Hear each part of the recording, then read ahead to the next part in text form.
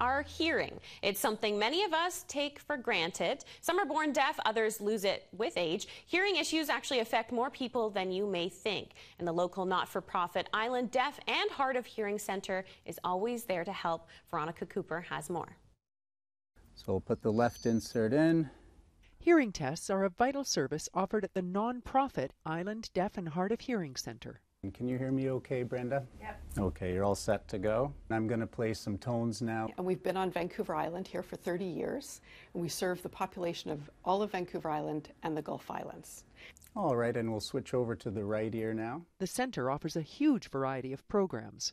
We have our hearing health services, where we meet with individuals, provide them with some communication strategies. We have speech reading courses. We provide a number of workshops that are accessible with sign language interpreters and captioning services.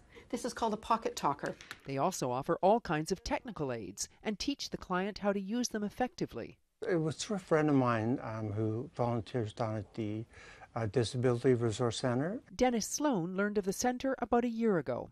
They set up an appointment for me with an audiologist, and from there they tested my hearing, and I found out that I definitely needed some hearing aids. And since 2016, the center has offered the Sound of Change service, thanks to a grant from the Victoria Foundation. Hearing aids are extremely expensive, and individuals that are on a lower income are not able to purchase these hearing aids, which leaves them feeling withdrawn, isolated, and not out in their community. I've been for another hearing test, and they were talking $5,000. So our Sound of Change program provides individuals with free refurbished hearing aids and access any of our services here.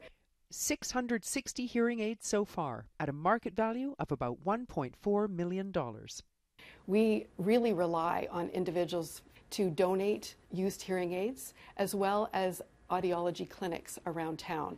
We have a group of volunteers that clean all the hearing aids, and then our audiologist refurbishes them, tests them, and gets them ready for the clients. Like when I go to the park, I can actually hear the birds sing. I would recommend going, and they will help. And that's the great thing about this program. Vital People is brought to you in part by the Victoria Foundation, connecting people who care with causes that matter.